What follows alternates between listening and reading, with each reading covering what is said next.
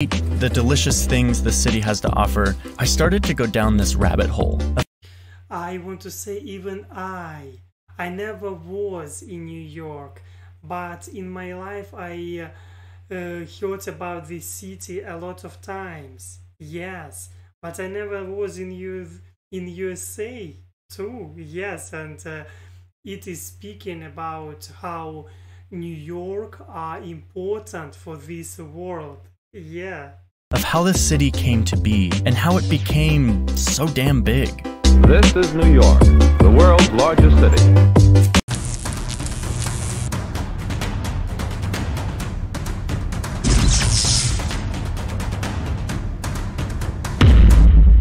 Hello everyone, hello.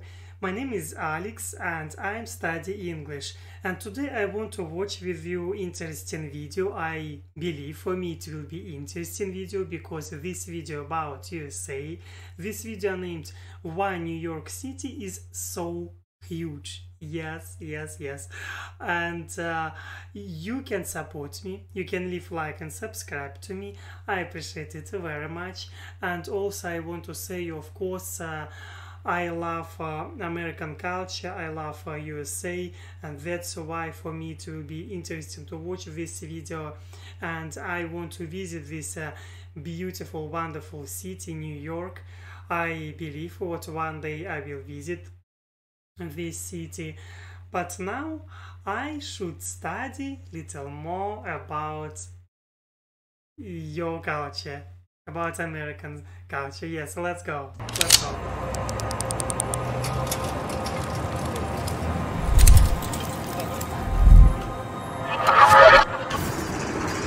We made it to New York City.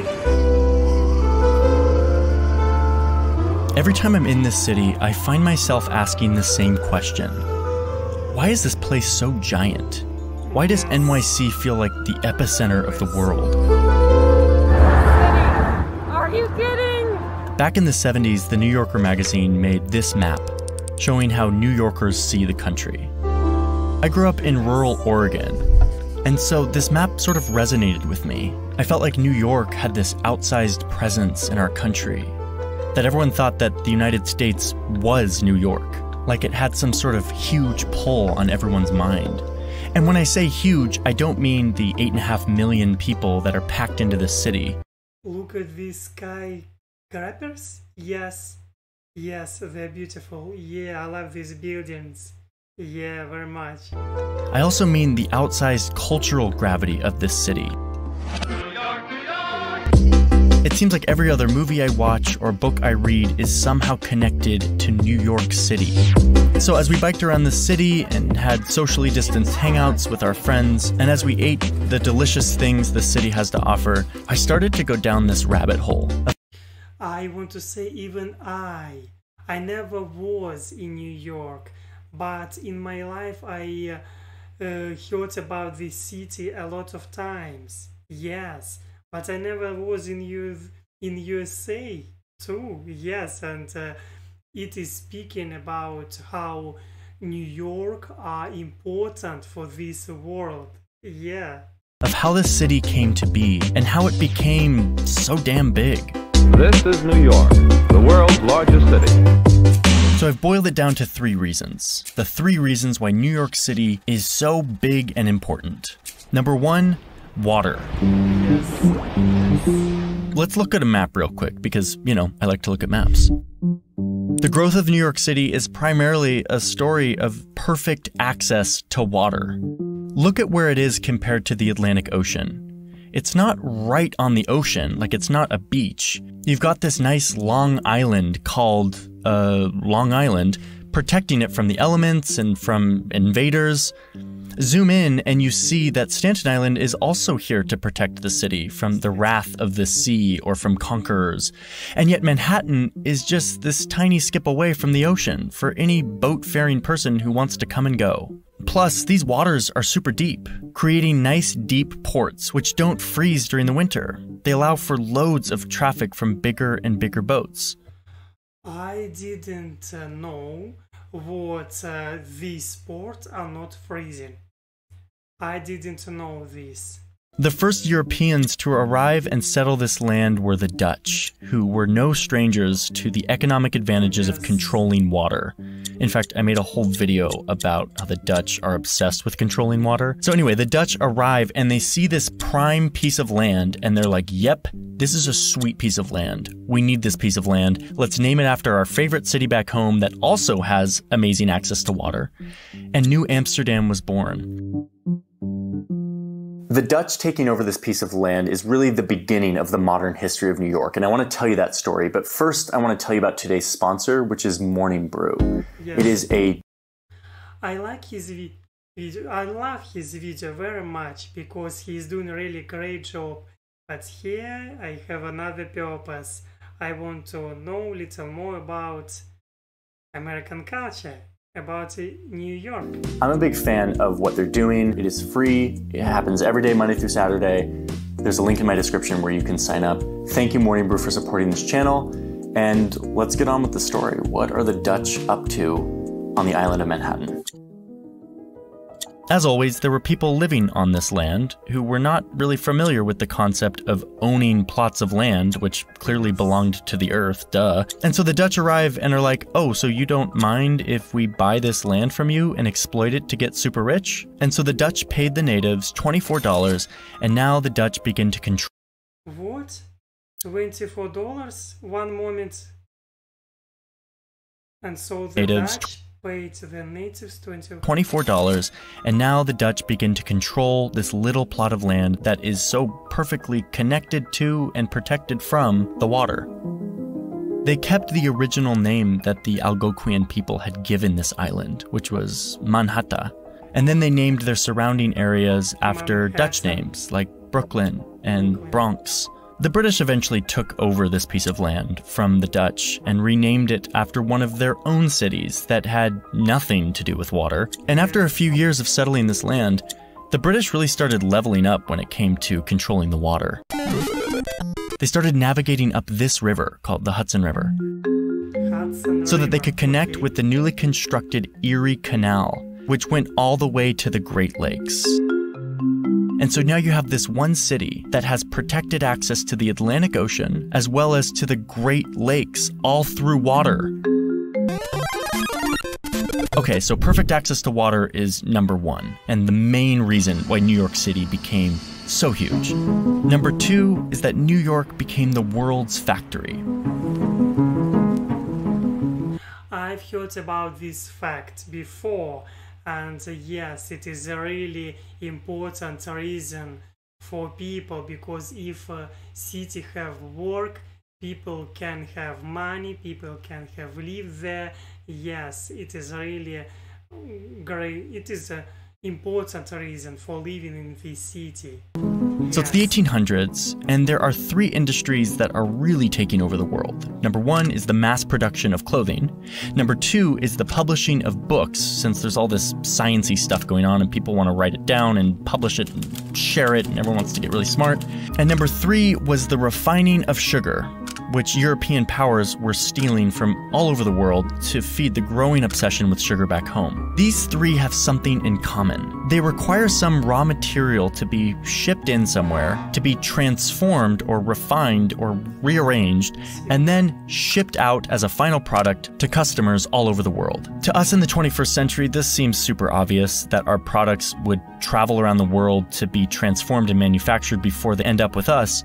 But back in the 1800s, a global, interconnected supply chain was sort of a newish thing, and New York City was uniquely placed to take advantage of this new process. To add to this momentum, back in Britain, they were kind of pissed off that their settlers had declared independence from them and then had beat them in a war. So as a matter of pride, they sort of refused to trade with any of the major revolutionary cities like Philadelphia or Boston. So this meant that New York City... Look at this map. Yes. It is really cities like map. Philadelphia or Boston. Yes, I love this map very much. Yes, here you can see little houses and also little bridges. And it is map of church? I don't know. Yes, but this map are really beautiful. Yes, and I also want to say some words about about workers on the factories. I think what people who are working on the factories, they are great people. Yes, they're heroes. Because for me it's difficult to have physical work. I feel uncomfortable. For me it's really difficult. And yes, I think that's why I think these people are great. And if I will speak about me, I want to work where I can think. Of course, I'm thinking bad. I'm bad in this stuff. I'm always a student. I'm always a learner. Yes, but for me, if I will move to the USA one day, because I have thoughts about this, of course, I will be glad to be useful for society. I want to be useful for society. And even if I will have not so much money, I now don't have a lot of money. The most important for me, it will be useful for people, and yes, and have work what I will enjoy. I want to enjoy from my work. Yes, for me it is more important. Yes. Okay, yes, let's go, let's watch. So this meant that New York City was the place to do global business, and the city exploded with industry.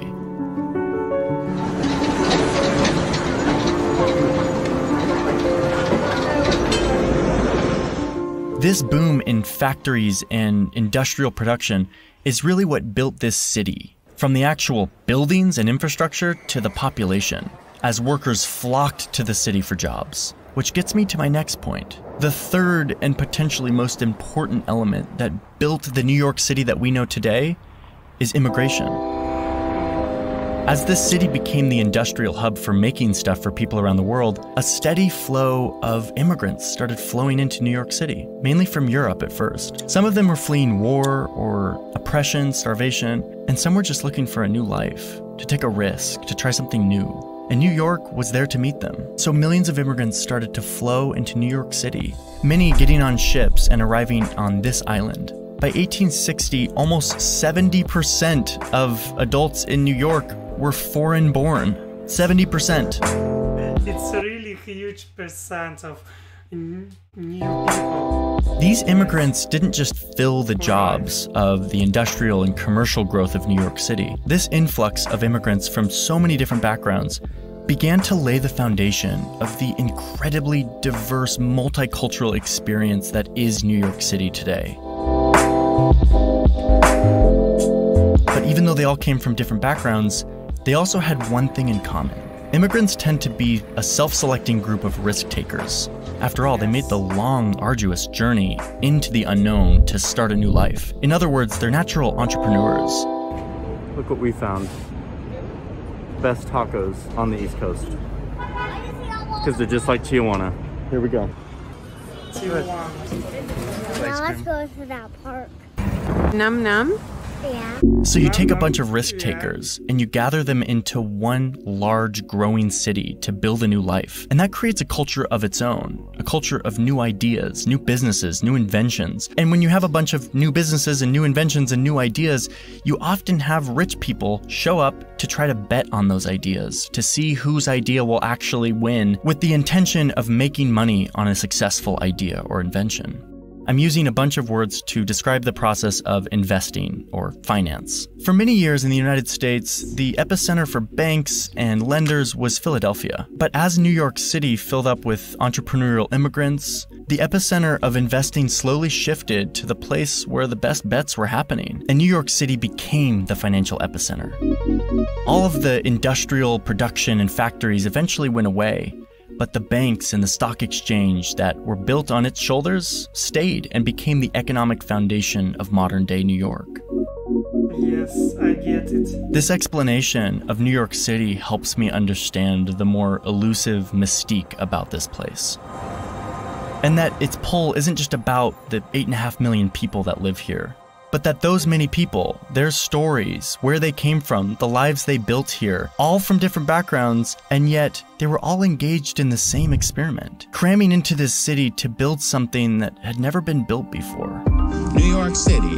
Oh my god, look at this view. I love this, yes. Yeah, so many lights, so many lives. Yes. Is as amazing in its own way as the Grand Canyon. New York City. New York City. New York City. So there you have it. New York City is a place that had a perfect connection to the water, that was perfectly placed to be the world's factory as the global economy started to blossom. All of this attracting risk-taking immigrants who built the population, but also planted the seeds for the uniquely New York character that we know today.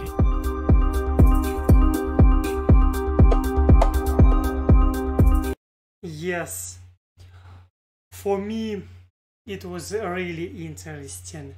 Yes, and I enjoyed from this video. Johnny Harris are doing great job. I love his video and I want to watch his video more.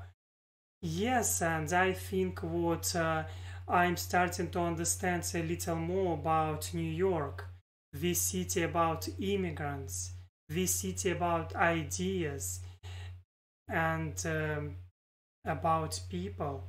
Yes, this city have great history, interesting history. Yes, and I believe what one day of course I will visit this city. And yes, and thank you for supporting me. Thank you for watching with me this city. Yes, this video about New York. Yes, and of course, like and subscribe, and see you next time.